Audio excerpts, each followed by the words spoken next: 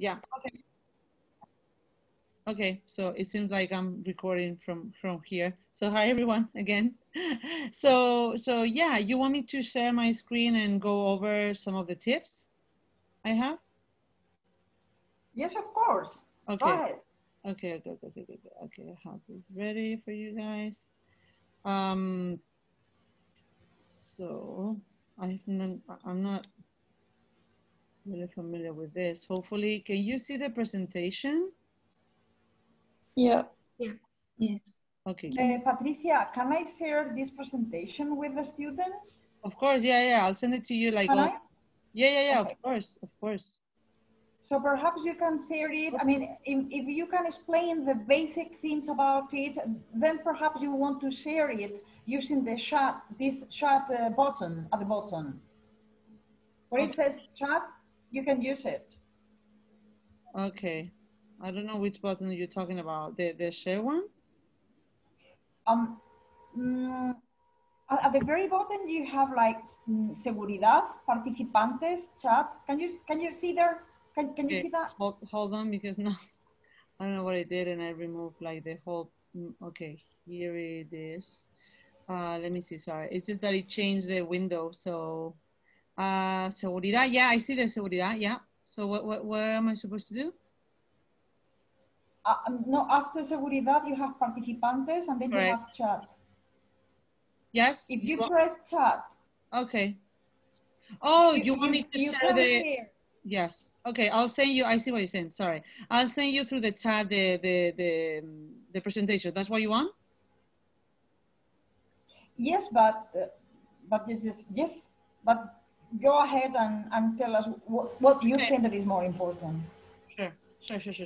Well, I had like a brief intro about what we do, but we can go around this later, or you just want me to go quickly as we'll normally do. Whatever you tell me. Why don't you explain what is the goal of your company? I mean, yes. what do you do in general terms? Okay, let me just see if I can put this bigger so you can see it, right? It's just that I see it super tiny in my screen. I don't know if you see it properly. Okay, I'll leave it there. Yeah, so yeah, I don't know if you guys are familiar with Architect US, the program that I run and have been running now for 5 years. It's crazy how time goes by.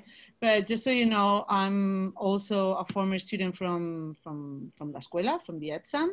I'm an architect, and I had the great opportunity to practice overseas.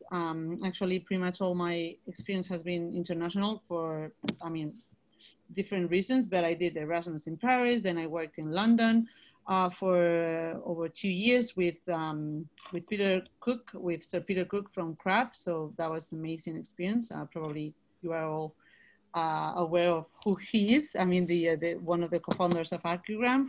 And then I also worked for Herzog and de Meuron in Madrid, and then in New York for over 5 years. In HOK and another smaller boutique studio. So my experience led me to come to the point where I decided that, well, it was the recession time not in Spain, in the whole Europe and the world, in the industry, that I wanted to help my counterparts to have the same opportunities that I had, and kind of build the bridges between architectural international talents and companies in the US, because the economy over there was super strong and, well, has been really strong since then. And so we started Architect US as the first specialized professional exchange program for architects. So we basically pair architects that are either studying or they have been already graduated, they are professionals up to 35 years old, with companies based in the US that are interested in hosting, that talent from overseas. So we now have a community of, this is actually not updated, we are almost 8,000 right now. And we have 30 nationalities. So it's like a very rich community. And I'm always super proud to say that I I think 37 or even 39 now, I don't know.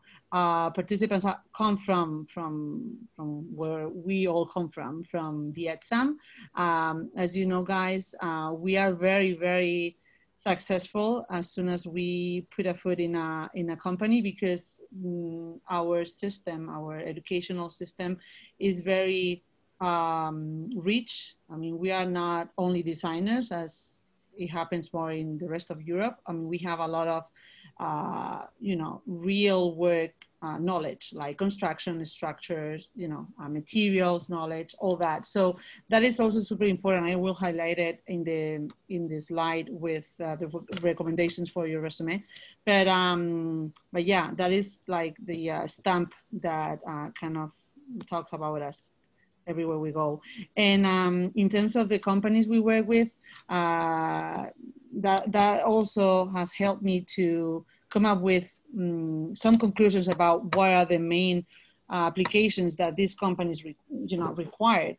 Going back to the first topic we were discussing with Anna before, like, some small boutique studios are going to ask you for references firsthand, because they want to check who you have worked with before. But normally, your portfolio is going to be the first document that they're going to look at, and then the resume, and then the references. But it varies from one company to the other, as Anna was referring. But just so you get an idea, we work with, as I said, small boutique studios, like with 4-8 people, like, studios normally here in Spain. But we also have companies that are well known overseas, like OMA, HOK or SOM, Dealers Video. We actually have, I'm so happy, I didn't tell you this, Anna, but we signed up last year to be to help Arquia, the Arquia scholarship from Fundación Arquia, to have their first 2 scholarships across the ocean. So we are, it was in the summertime, we gave the first 2 scholarships for the US, and it's going to be one guy from the ETSAM. I think he's going to Dealers Video in New York, and the other one is going to OMA, also in New York. So that is, I guess, the best thing out of this crazy year for us.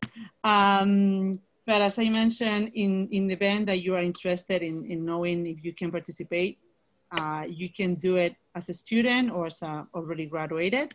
And we work across the entire US.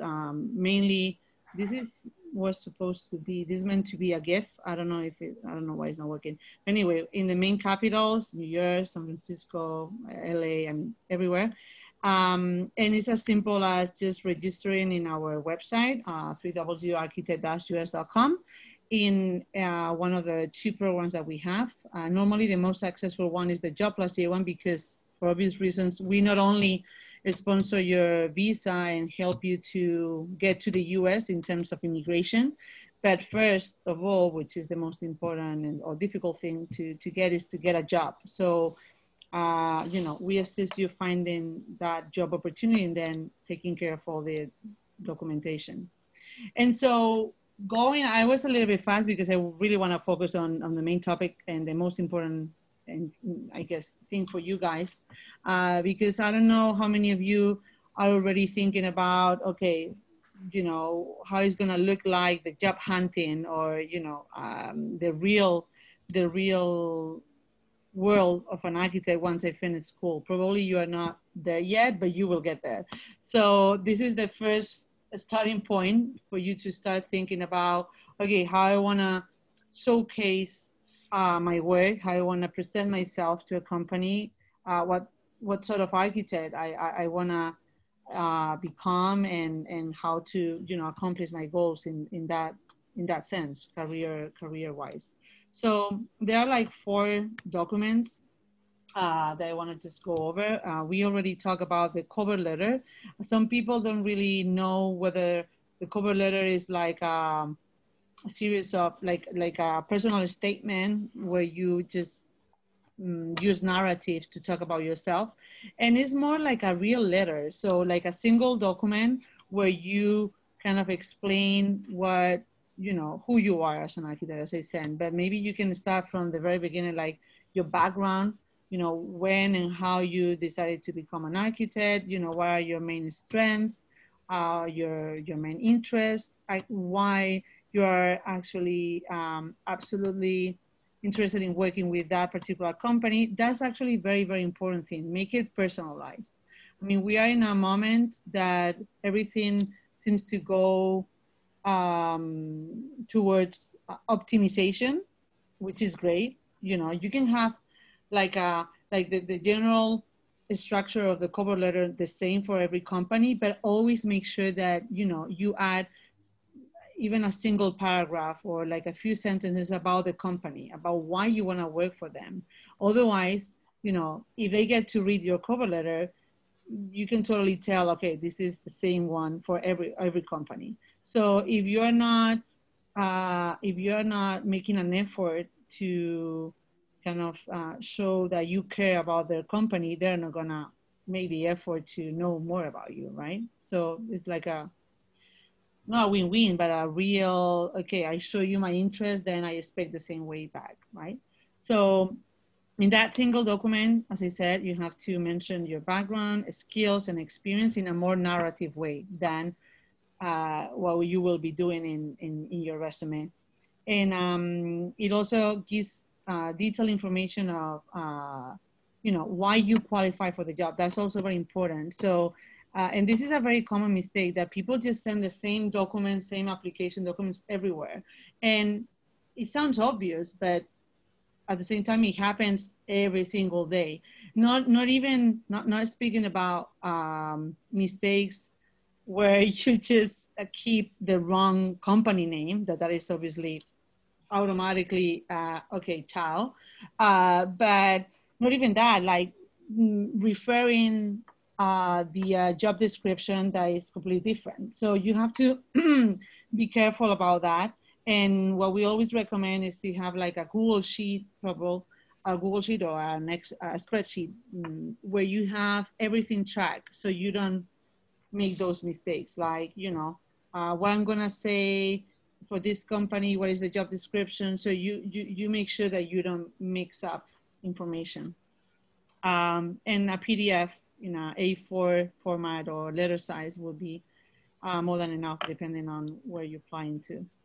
And what to include, I think I already kind of mentioned this, but it will be like a real letter kind of format. So a header with the company information, you know, you just introduce yourself in a very polite way. So you do the salutation like, dear Mr. whatever. You introduce yourself, but instead of jumping directly into who you are, you know, you highlight the reason why, you know, you're applying for that particular or specific position. And also, if you have someone who referred you to this position, to this company, also mention it. You know, it will be a plus for you. Obviously, you will be already referred by someone. And then in the body, well, then you explain what I said, why you qualify, why your main strengths, what you think are the most interesting skills for the specific job position that you have. You know, why you're going to be a great contribution, basically. And well, the closing is pretty much the same. Is why you have to offer the you know, the employer, and just sign it. So a few recommendations is that if you're submitting a cover letter along with your resume, is that don't make them look the same. You know, as we mentioned, the cover letter needs to speak a little bit more about who you are, instead of just listing things. You know, that is what you do in the resume. The grammar check, typos and so on, and try to avoid a lot of personal information. This is very different depending on where you're applying to at the same time. You know, for instance, I think I mentioned this later on, but in the US, they don't accept resumes with a picture, no? With a picture ID. With a photo, yeah. So, and you know, by contrary, in Spain, you have to add it. So it really depends. So probably one good tip is that you do some research in that regard for the specific country you're applying to if you are doing it internationally. And then I will recommend do not get into salary, you know, unless they're requesting the salary requirements you have, because, you know, it's better that you kind of talk about these tricky aspects once you have the interview face to face. So try to avoid it. In terms of the resume, it's similar in the sense of highlighting your academic background and professional experience if you have any, but in a more almost bullet points kind of way, you know. You can always include a brief description or explanation about each one, but normally it should be in 1 page, 2 pages maximum. I mean, we tend to have like 5 pages, and we mix up everything there. Like we include the reference letters. So try to keep it simple.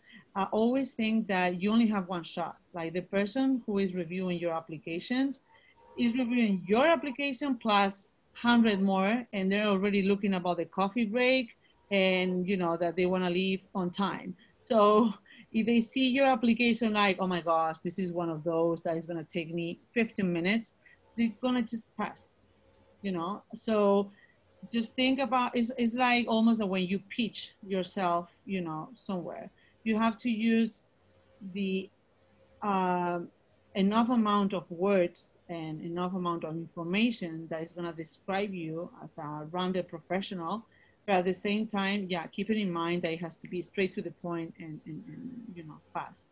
That especially for the US, you know, they're very pragmatic. They just don't mess around and don't spend too much time. So again, single document, 1-2 pages maximum. And well, I think I have here, yeah, what's included. Well, your contact information, obviously. I will always recommend when you're talking about your academic background, you start with contact information, just briefly, academic background, especially if you are still at, you know, entry level or student level, you know, that is your main information right now. Maybe in 10 years time, you know, the academic reference, it kind of reduces its appearance in the CV, because obviously the professional experience is what it gains more importance. But for now, at the level that you are, that is very important. Where you study, how many years it took you to accomplish it, and, you know, the name of the institution. Then you include the professional experience. This is important as well, because when we deal with the students, in many cases, they tend to think that that internship that they did for a month, it doesn't really count because it was too short. And no, it does count, you know, anything that you have done, even helping a professor with. Patricia, may I interrupt you for a second? Sure.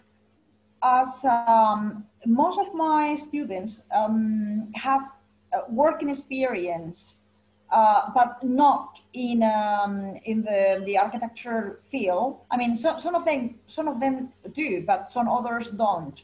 I advise them to include the working experience that they have, even if it's not related to architecture, but always putting an emphasis on what they learn that could be of interest in a completely different type of company. Because, for instance, if you were working in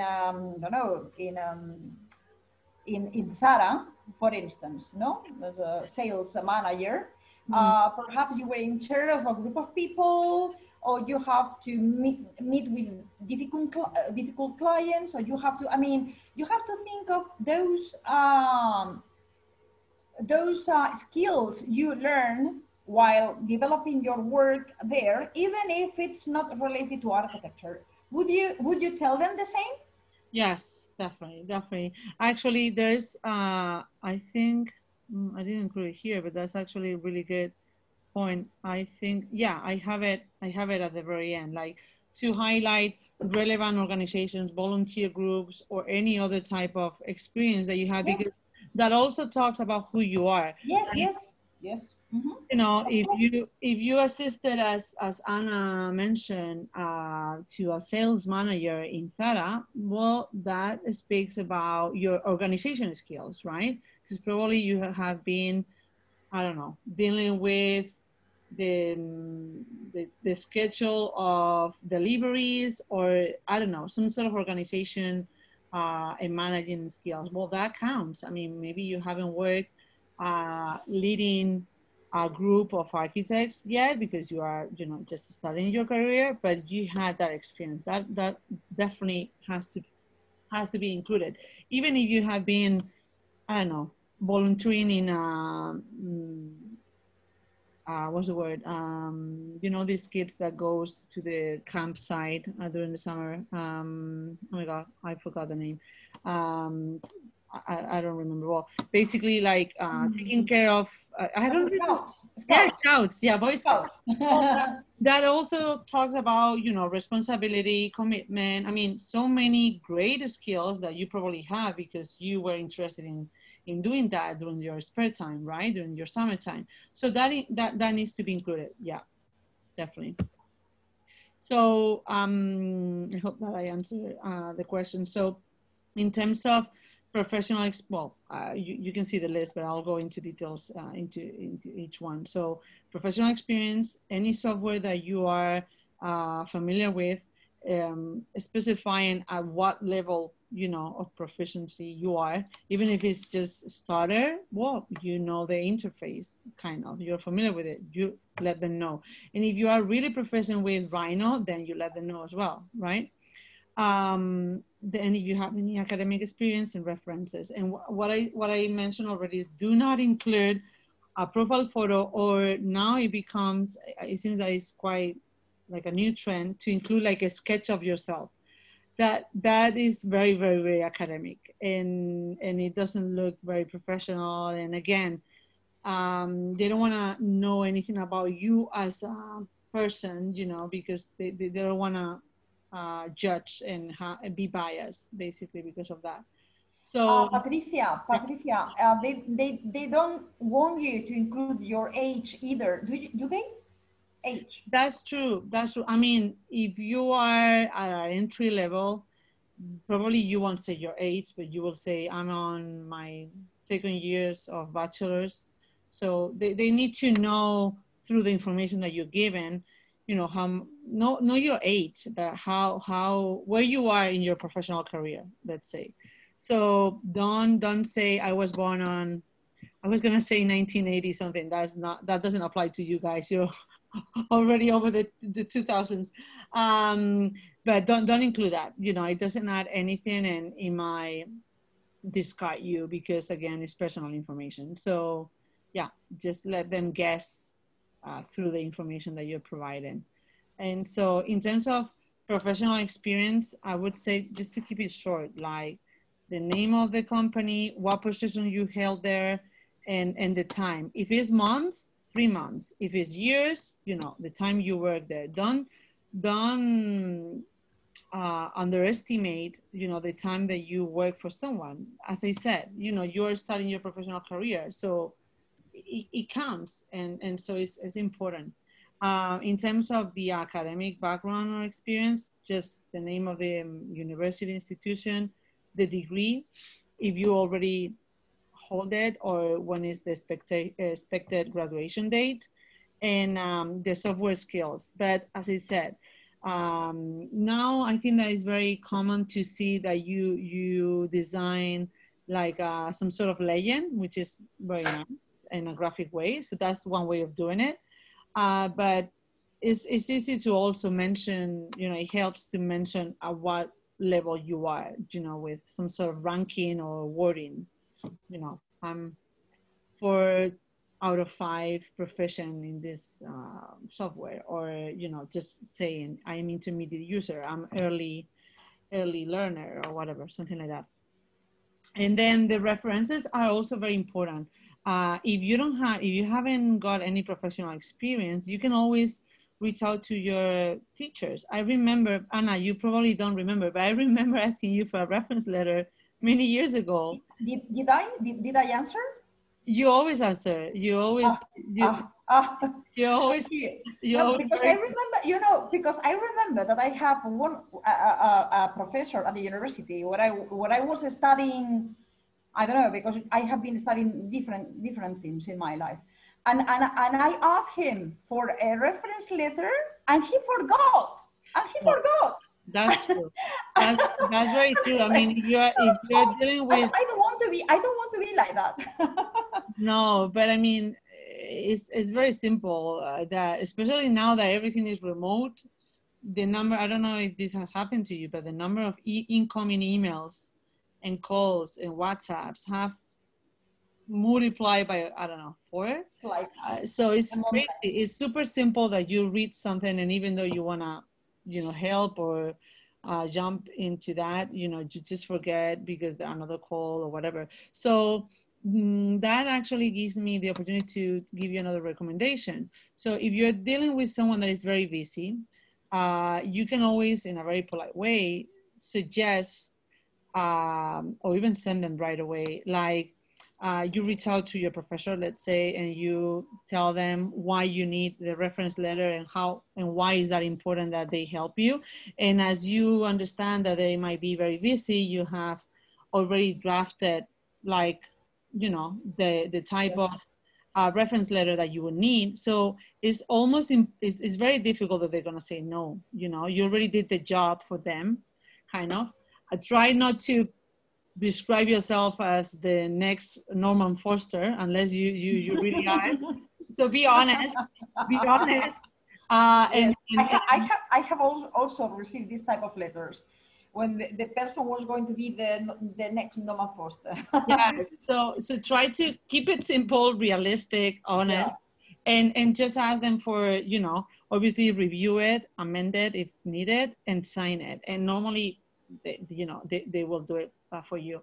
And also another recommendation that I will give is that try to get the reference letter when you still have the relationship with the person, even if you don't need it at that particular moment, because you never know, maybe in 3 years time you want to apply for a master's or you want to get that job, and this person has moved or left the company or whatever.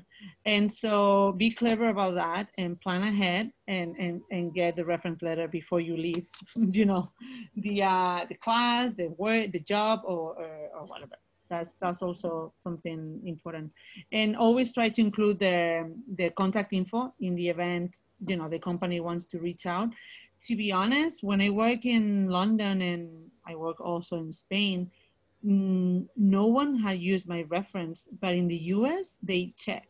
It's Yeah. really common that they just send a quick email because they receive those requests as well from about their former employees. So it's very common. So again, be honest, and share the information.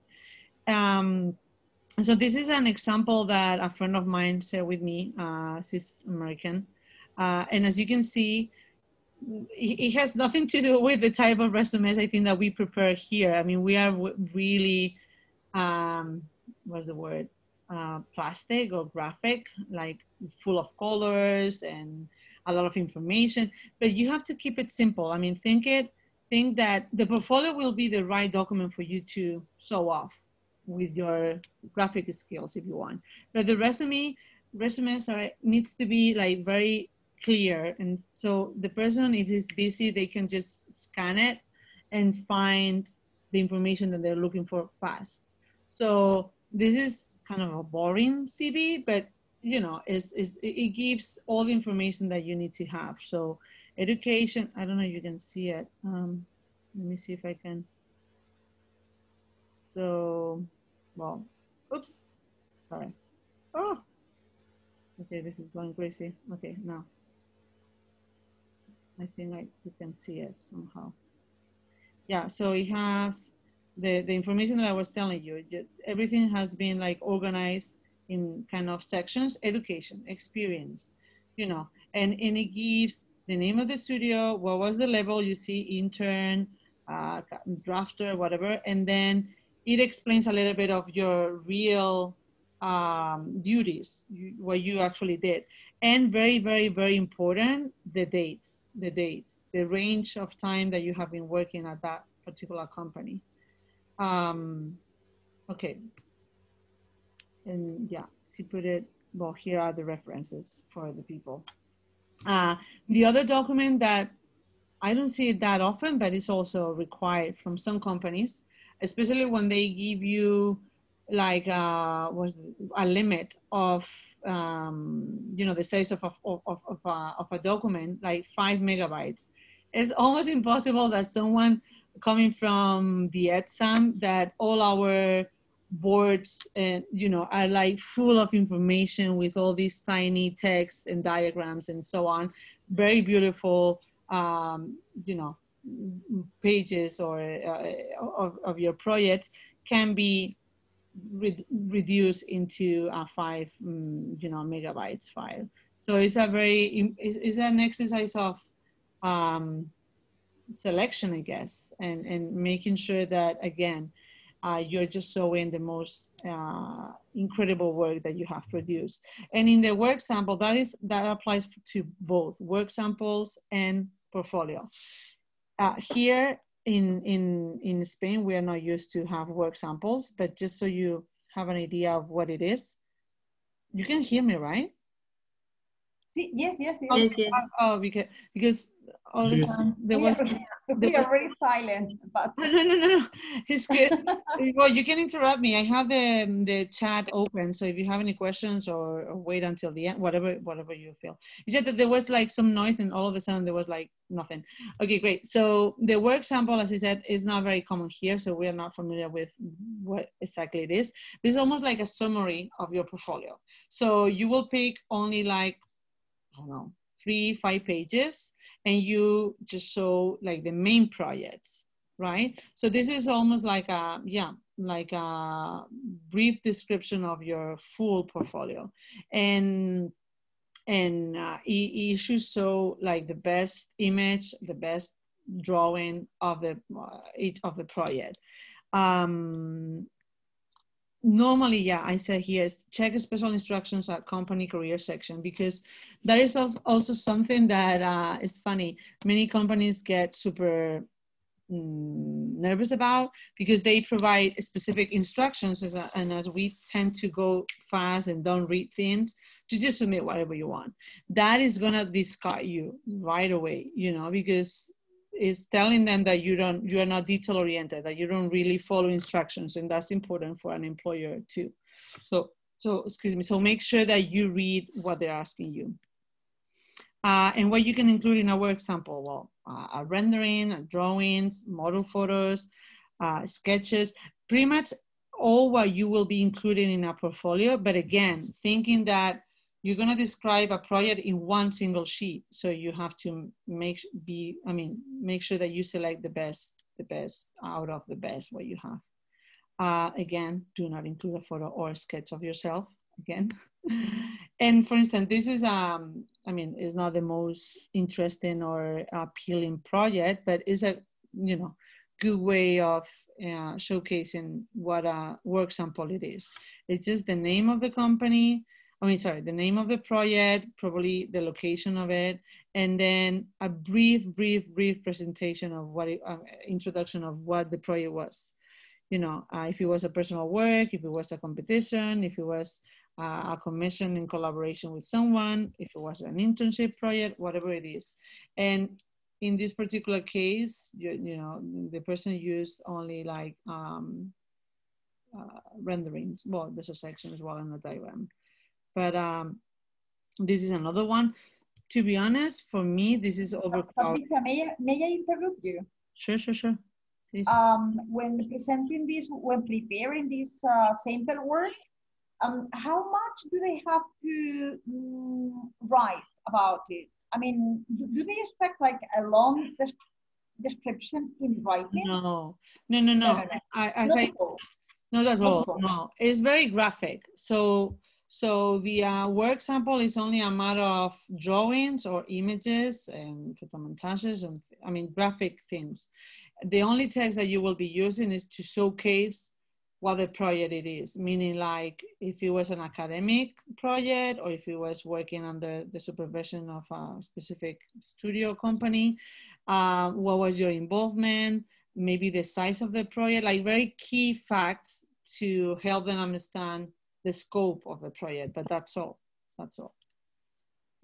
Yeah, here they have, I don't know if you can see it, but yeah, is the name of the project, work related, you know, what sort of softwares they use to produce this information, you know, this documentation.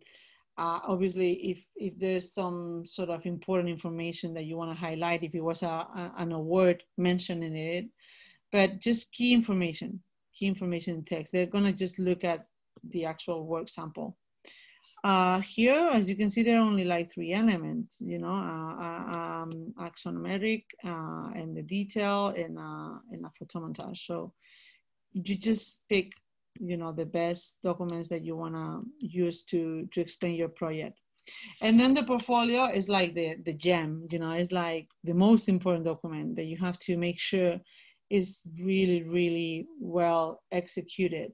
And again, we tend to, we have a selection committee that runs, you know, weekly. So we receive like, I don't know, hundreds of documents, portfolios, I mean, and we have to go over them and review them to make sure that they meet our standards in order to accept the person into the pool of candidates that we have at Architect US.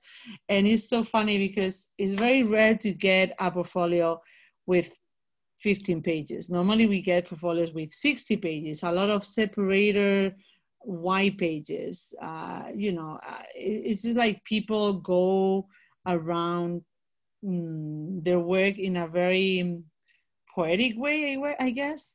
And again, you have to think that this person is going to be almost like if they were in the hairdresser room, just looking, flicking through a newspaper, and they will just stop at that great image that got their attention. So you have to be clever and avoid white pages, separator pages, just like a single page with a title. No, go straight to the point. Make it look beautiful for sure, but go straight to the point, because if your real work is start on page number 9 because you have an index, well, all these kind of intro pages, they probably won't pay the attention that, you know, you require for your documents. And yeah, remember, less is more. So we always recommend the landscape format because, you know, it gives you more freedom to combine elements. So if you have sections like long sections, and you want to also include like a very large detail, it will give you more freedom than the portrait.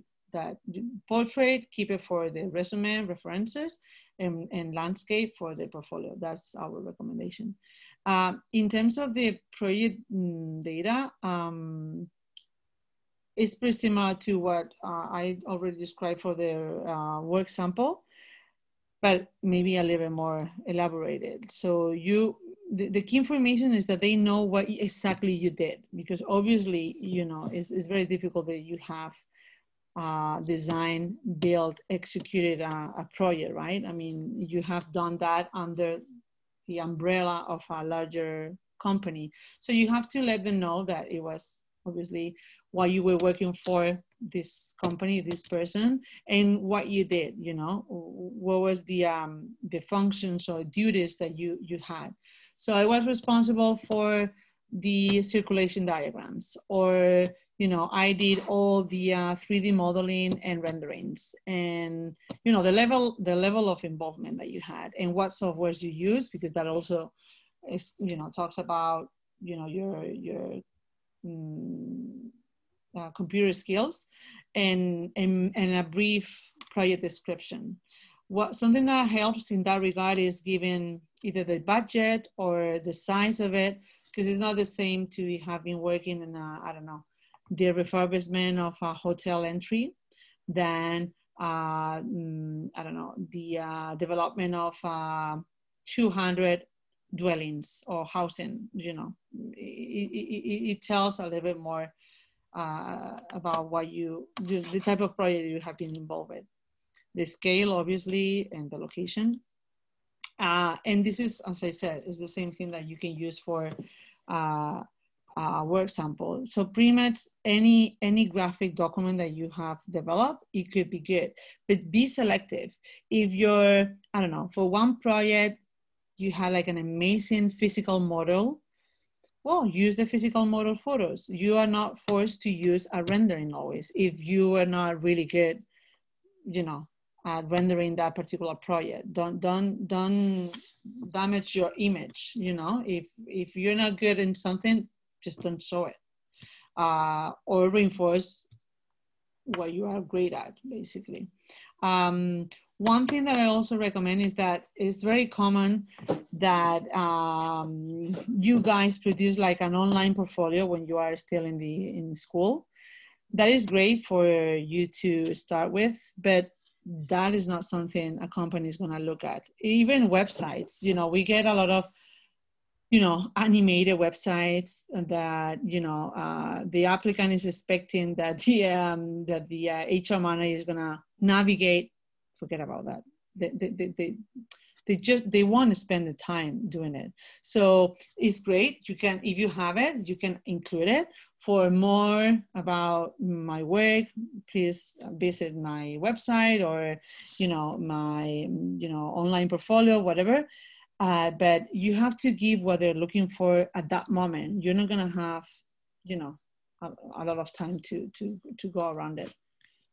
And then in terms of the application, the keys for a perfect application, this is just a summary. As I said, do not include a profile photo or a sketch of yourself in any of the documents. Try to create something that is that shows you as a very versatile architect. So you can do a master planning, but you can also do a detail, and you can do a diagram, and, you know, try to prove yourself in that regard. Always use the most powerful images. It's very, very common to see a page where you have 6 images. Are the 6 images, first of all, needed to explain your project? And secondly, are they all that great? You know, just show the best ones, the best shots, and don't overcrowd the page, because then you're asking the reviewer to use their eye to select what to look at. You just want them to look at what you want them to look, you know, so be selective. So do not saturate pages. Also the scale, this is very important. In school or in competitions, it's very common that we use those little diagrams or like very small scale for things, because it makes the overall layout super beautiful.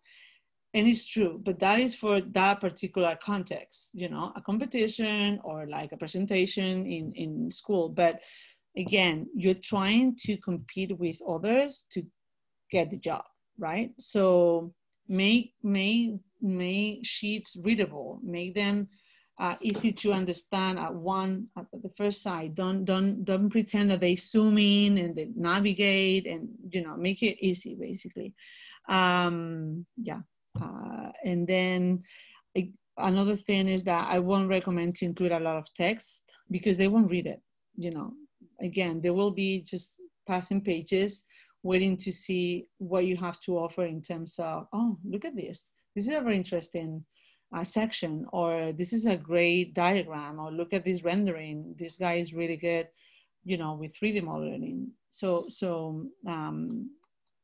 make sure that you pick the right things. And one thing that I recommend always to people coming from Spain is always include detailing drawings. We have many, you know, and that sets you apart. That will make you stand out from the crowd, because in many other universities, they don't have that background, you know, they don't have all that technical knowledge that you do, and that's going to help your application for sure.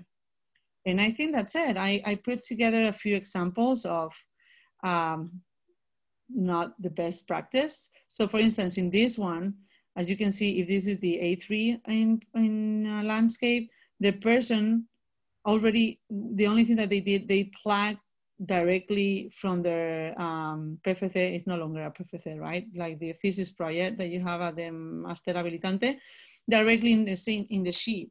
Well, that's not what you're supposed to do. You will have to extract, you know, the information from those sheets that you have in your thesis project and do a new layout, right? Otherwise, they won't see any detail. It's difficult to understand anything here. Even though it looks like it's super interesting, you cannot really tell. This one, for instance, is super crowded. It has sections, it has urban planning, it has elevations, diagrams, you know, photomontage, text.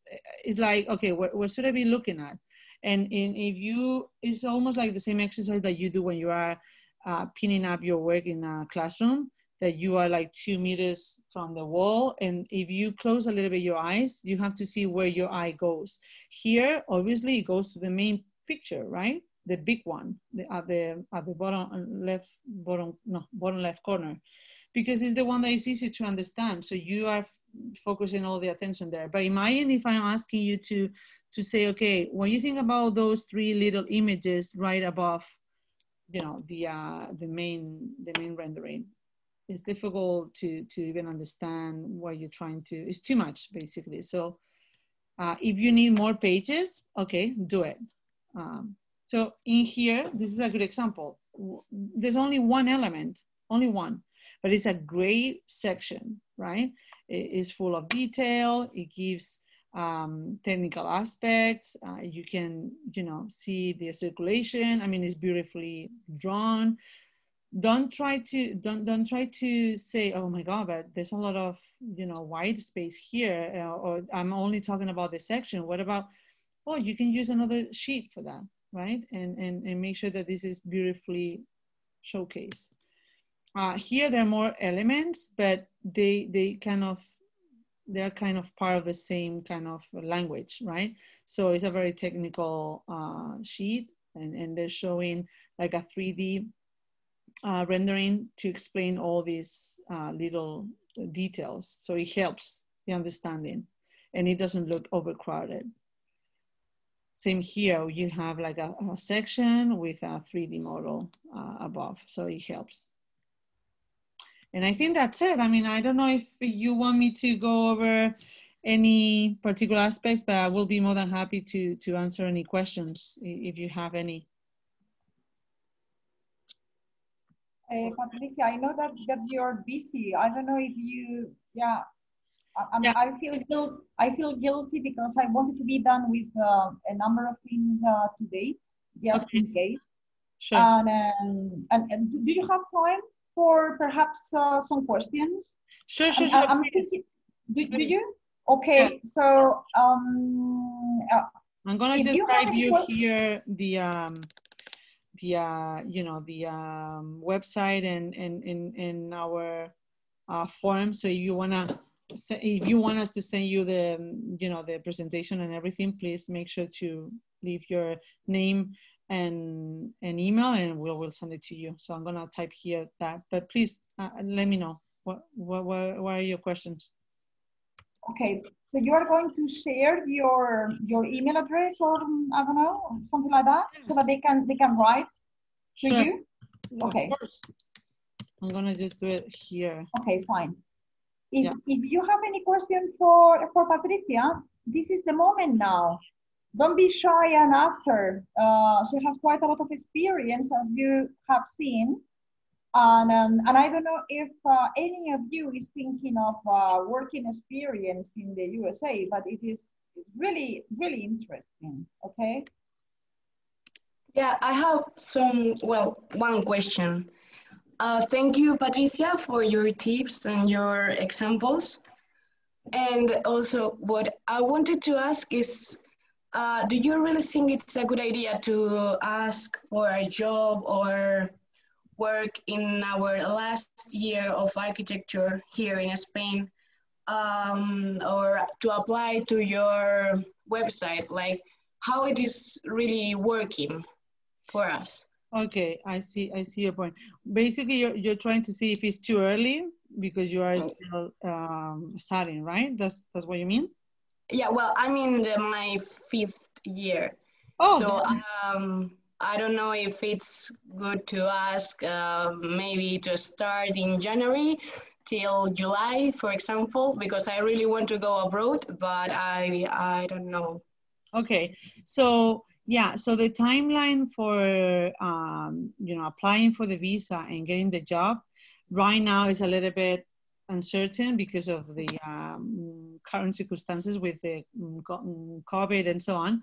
But thank God that there's been a recent change in the administration, U.S. administration. So Biden, who won Trump recently, is already working on revoking all the all what he did in terms of immigration. So the visas have been resumed because they have been banned for half of this year, which has been really bad.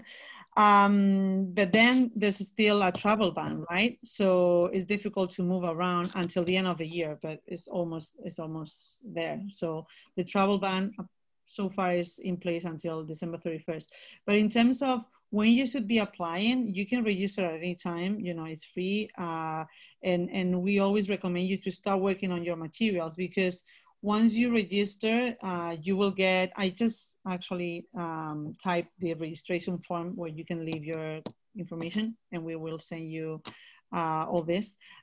Basically, you get program information, next steps, what sort of documents you are required, and also access to your personal kind of profile where you upload your resume and portfolio. And so even if you're not planning to move right away, you know, you will have a program advisor assigned to you that will help you to make sure that you have your applications, documents, portfolio, and resume ready for whenever you are ready to move abroad. Mm-hmm. So you can apply at any time. And in terms of how long it takes, the visa process is really fast. It only takes 30 days from the moment we have a company offer, right?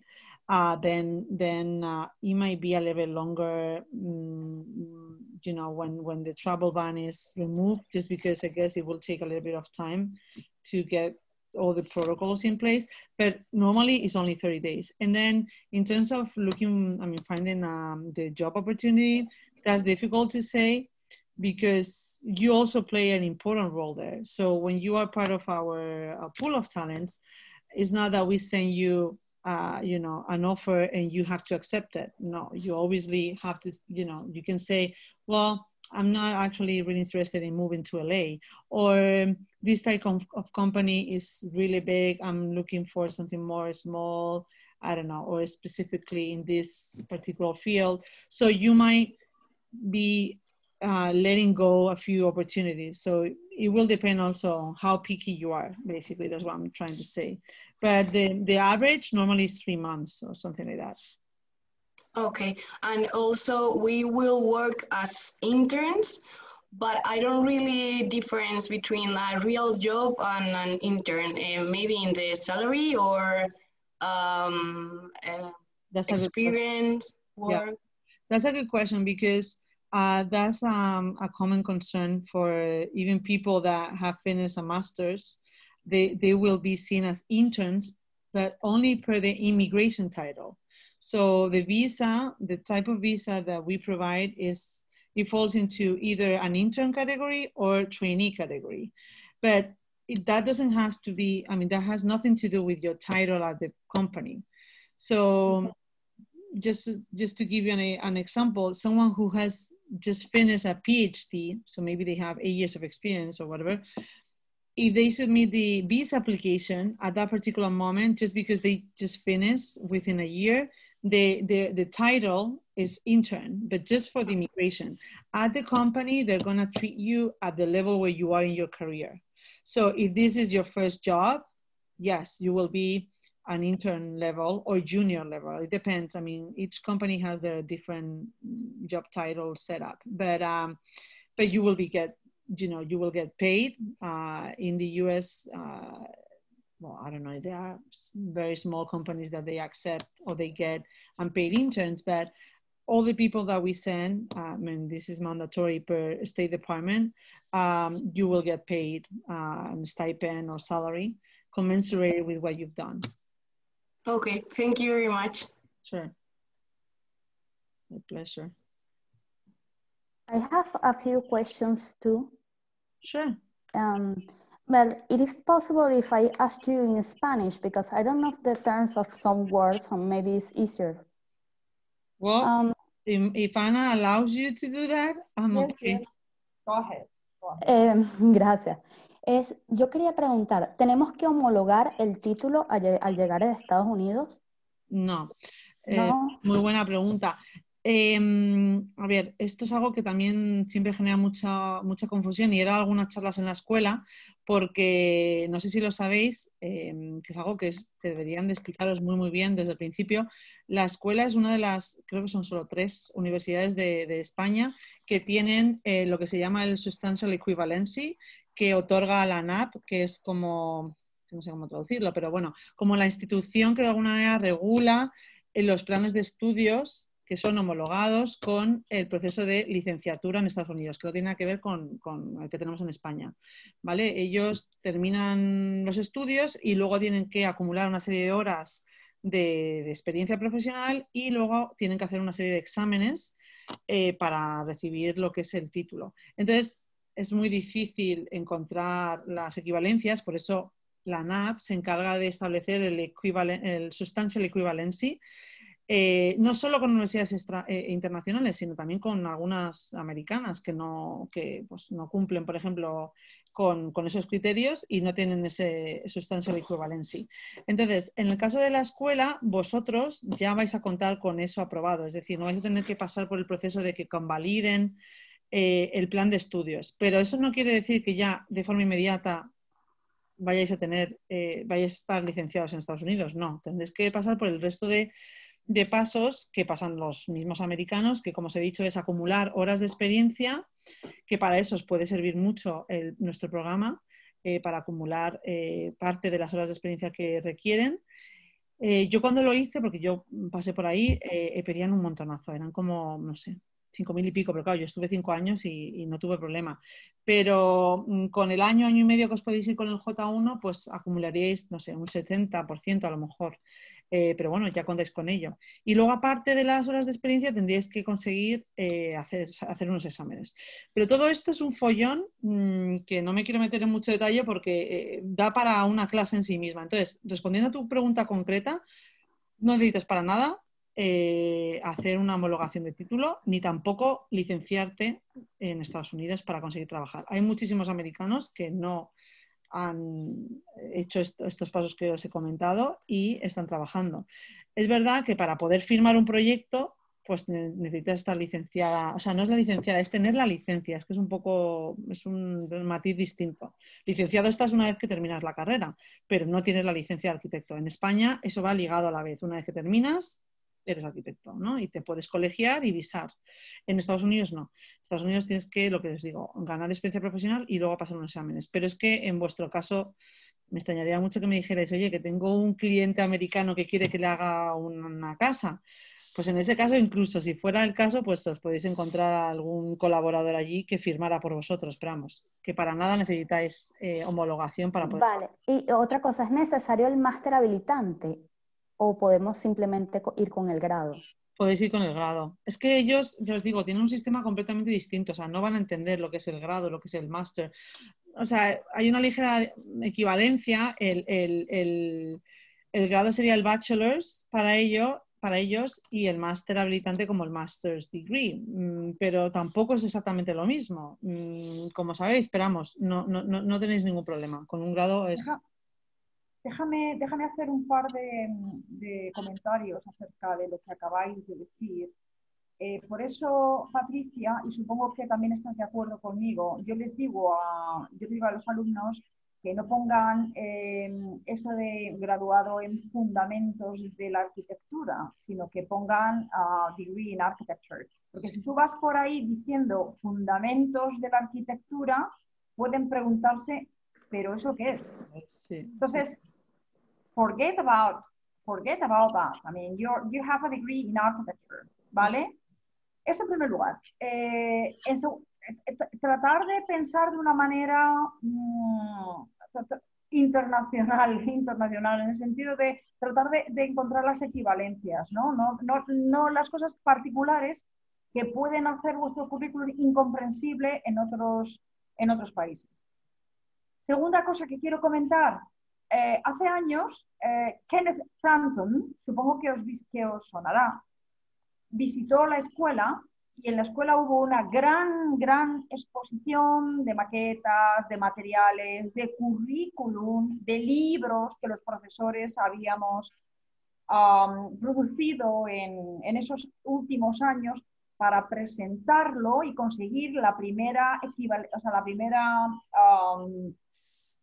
acreditación, como esto que tú estabas comentando del NAP, ¿no? Conseguir esta acreditación. Afortunadamente, la escuela hizo un enorme esfuerzo y consiguió esa acreditación. Lo que se estaba diciendo, Patricia, de que somos una de las pocas escuelas españolas de arquitectura que cuenta con la acreditación que hace que no necesitéis homologar vuestros títulos. Mucho me temo. Vamos a ver. Acabamos de mandar material y nuestros currículum y otras cosas que nos han solicitado desde el departamento de calidad de la escuela, porque nos van a evaluar de nuevo. Claro. Entonces, tenemos todas nuestras esperanzas de que se nos conceda de nuevo esa equivalencia. ¿De acuerdo? O sea, realmente esperamos que así sea, pero ahora mismo está en el aire, porque la escuela tiene que hacer, o sea, los profesores, todas las personas que forman parte de la comunidad, tienen que hacer el esfuerzo de demostrar que tenemos es el nivel que se exige, para que no tengáis que homologar vuestros títulos cuando vais allí. Esperemos que todo salga bien. ¿De acuerdo? Es un rollo esa homologación. Yo pasé por ella y es una parte que cuesta dinero, es un proceso un poco... Claro, bueno, por eso la escuela ha hecho un enorme esfuerzo, pero ese esfuerzo te piden que lo renueves. Es decir, no lo consigues forever and ever, amen, sino que ellos piden que demuestres que sigues teniendo ese nivel. Sí. Esperemos que así sea. Sí, seguro que sí. No sé si te he contestado, creo que eras Carlota la que hablaba. No, María José, pero sí, gracias. María José, perdona. Gracias, Patricia. Okay, is there any more questions? Sí, yo quería preguntar. ¿Vuestro programa, o sea, cobráis algo por ello o es simplemente...? Sí, no, sí. Patricia de hecho trabaja gratis. Claro, no entiendo. O sea, ella trabaja gratis. Es millonaria. No, igual. Ella es millonaria. No lo había dicho. Ella es millonaria y trabaja gratis. No. Es que se aburre. A ver, Carlota, por favor. Entiendo. O sea, pero que se necesita, o sea, que si solo apuntarte, pues ya te cobran, tal, o sea... No, por apuntarte no se te cobra nada, por eso te he dicho, el registro es completamente gratuito. Luego, evidentemente, en función de los pasos a los que llegues, pues hay una serie de fees asociadas cuando se requiere de personal humano que participe de ello. O sea, información y demás es completamente gratuita. Pero, por ejemplo, pues cuando registráis y vais a subir el portfolio y el currículum y demás, si queréis que sea revisado por el comité de selección y que se os envíe pues, no solo el feedback, sino pues eso, algunas recomendaciones y demás, creo que es algo como muy simbólico, no sé si son $30, 25 euros o algo así. Pero luego, evidentemente, el grosso del programa, que es irte, o sea, buscarte el trabajo y conseguirte el visado, pues eso nosotros lo tenemos, como ya te digo, como en pasos. O sea, una vez que has hecho el registro y te has enviado currículum y portfolio, que eso cuesta $30.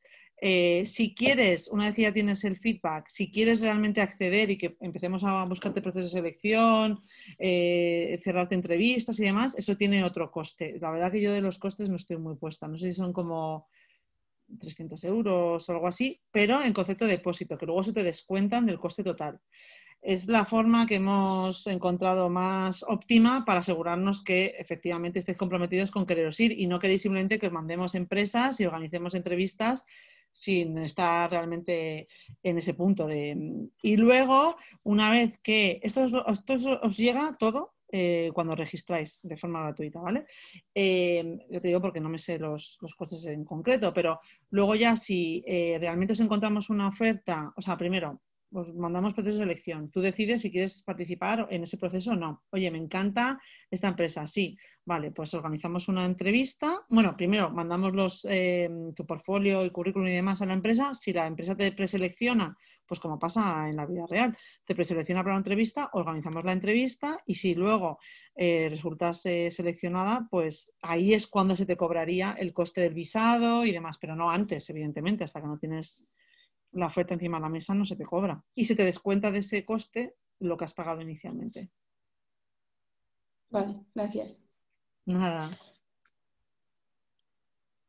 Me encantaría ser una ONG de verdad, pero es que no, por ahora no. No, o sea que es que obviamente que sabía que no la hacíais gratis, pero digo, quería saber pues a partir de dónde. ¿En qué punto? No, por eso te digo que me parece buena pregunta, claro que sí, claro que sí.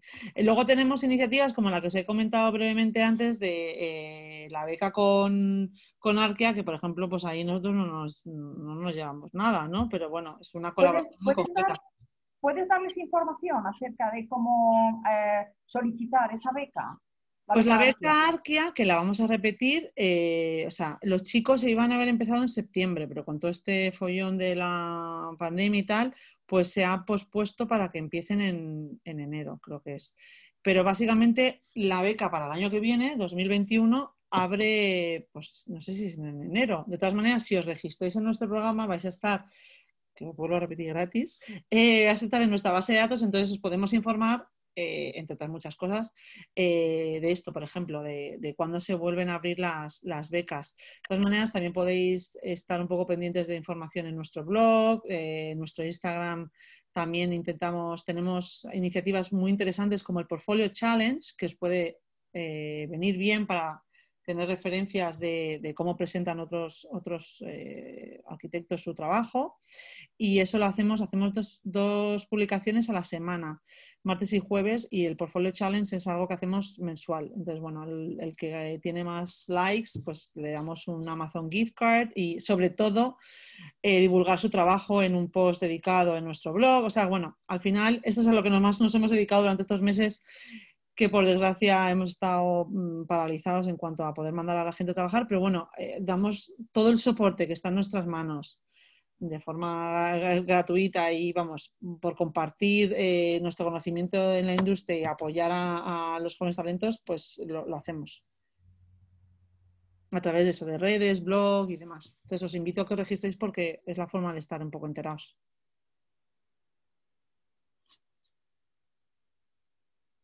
No sé si hay alguien más por ahí que tenga alguna duda.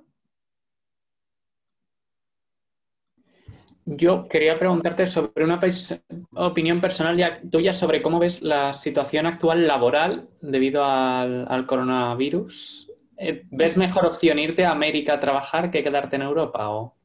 A ver, yo la verdad que de Europa ahora mismo estoy un poco fuera. Me refiero, no sé muy bien la realidad del día a día. O sea, sé que evidentemente no en nuestra industria, sino en general, pues todo se ha visto muy paralizado. Pero también es verdad que han salido otro tipo de oportunidades que están ahí. Entonces, independientemente de la pandemia y demás, mi recomendación es que es lo que yo siempre tuve claro que quería hacer y lo que a mí también me ha funcionado, ¿no?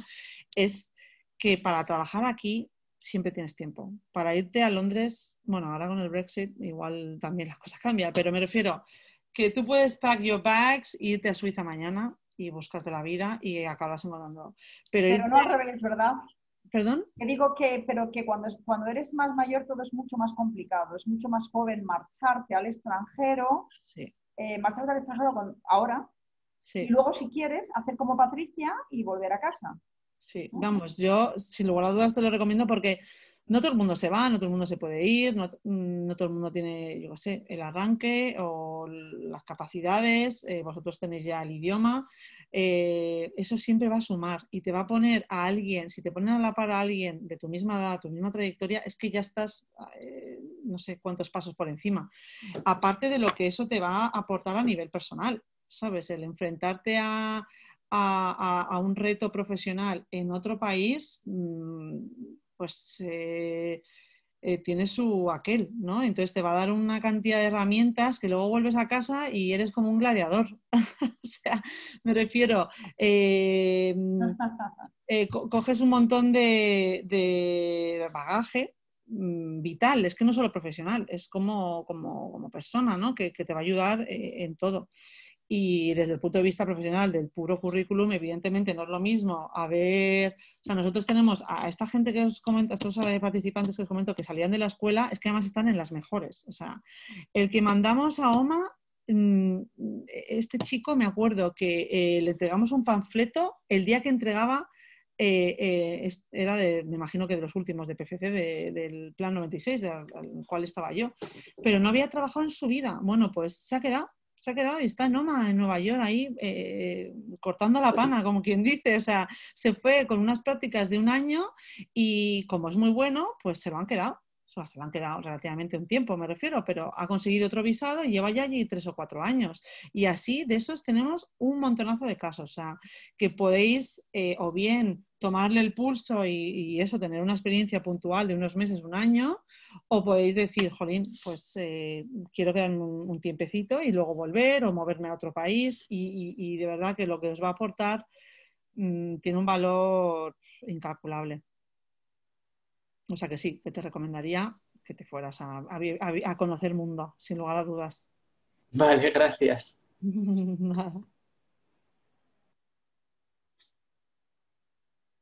Bueno, ¿hay alguna otra pregunta? O si no hay ninguna otra pregunta, me gustaría continuar con la corrección de currículum. No sé quién estaba esta tarde. Me parece que era el grupo de ICTINO, ¿no? No ICTINO, pero gente de su grupo. Ana María, mi grupo, soy María. María Cantalejo, mi grupo teníamos hoy a las 4:30. ¿Estáis ahí? ¿Podemos mirarlo en un momento? Yo entonces me despido en este punto, Ana, ¿te parece? Yo creo que sí, Patricia. Mira, como siempre, muchísimas gracias por estar aquí. Yo estuve 2 años en Estados Unidos cuando terminé la segunda carrera. Y estuve a punto de quedarme allí. Me volví de casualidad, no sé, una serie de circunstancias, pero me pareció una experiencia alucinante, inolvidable. Estoy absolutamente de acuerdo con lo que tú dices, Patricia. Si piensas irte, el momento es ahora, no después. Y bueno, yo estoy encantada con que tú les presentes esta oportunidad porque es algo en lo que yo creo firmemente. Entonces, muchísimas gracias. Un placer. Si ellos quieren, espero que ellos se registren, espero que estén al tanto de la información que les mandéis y siempre pueden contactar contigo a través de este link que nos has mandado. Sí, os he dejado también mi mail personal por si quisierais, pero sería genial si me podéis pasar, no sé si alguien es un delegado o tenéis la capacidad de pasarme vuestro correo por si esto luego se pierde del chat, poderos mandar la información y la presentación para que la tengáis. En cualquier caso, estoy a vuestra... Yo tengo todos los correos, Patricia. Voy a hacer una consulta por grupos porque he dividido la clase en grupos y les voy a consultar quién quiere que les mande la presentación. Que le mande, ¿de acuerdo? Por supuesto, sí, quien esté interesado, claro, sin ningún compromiso. Genial. Pues millones de gracias por invitarme, Ana. Ya me contarás qué tal te fue la experiencia. Ya me contarás. Pues ya sabes que muy triste. Porque me fui a Boston en enero y tuve que volverme. Con lo que te costó, madre mía. Con lo que me costó irme, Dios mío, hasta que me dieron la beca UPM. Me dieron la beca UPM para profesores que queríamos irnos a Norteamérica, pues contactar con Smith College en Boston y todas las cosas. Fue realmente complicado porque además estaba la administración Trump y la administración Trump no recibía muy bien a hispanos como nosotros. Sí, sí. Así es que después de vencer todas esas dificultades y llegar a Smith College Boston, pues me tuve que volver a nada, a los 2 meses. Joder. Bueno, ¿y no la puedes retomar? ¿No la podrás retomar? Me temo que no. Bueno, ya se andará, pero Bueno, no creo. Ya hablaremos. sí. Espero hablar contigo privadamente. Sí, sí, sí, sí, sí. Cuando Patricia va a quieras. tener su segundo hijo.